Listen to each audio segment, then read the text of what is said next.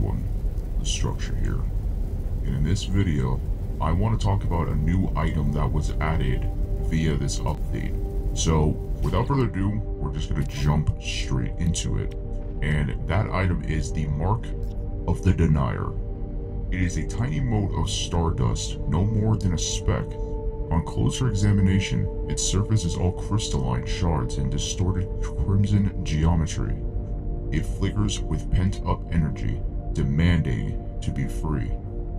Empower the Mark as you discover systems, planets, and objects across the universe. The way to earn this item is by rejecting the Atlas. Now, I accepted the Atlas, that's why you can see the Starseed version, but we have this item now, and this is for people who rejected the Atlas's guidance. So if you reject it, you don't get the Starseed. If you accept it, you get the Starseed.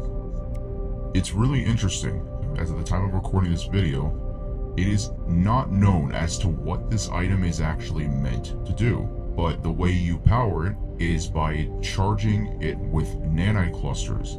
So that's why it says, empower the Mark as you discover systems, planets, and objects across the universe. Meaning anything that you earn nanites from will charge this item. But the thing is, nobody necessarily knows what it does, and it's super confusing. So we're kind of all left just in the dark here as to knowing what this item does. Now, I think this item is some kind of like nanite, or I guess like it's some kind of data collection sort of thing. So like when you fully scan a planet where you got all the fauna done, you get the nanites from it. It charges this thing. Now I have 740,000 nanites, so I don't know exactly how my nanites affect the Mark of the Denier. It could also just give you an extra health slot, but it could also do something, you know, unique. The Starseed gives you an extra health slot, but we don't know what this one does. And as far as I know, no one has actually said that it gives an extra one. It could, but it might not. I just kind of wanted to talk about it real quick and show it because I know a lot of people accept the Atlas, and you know, there's that very few people who reject it.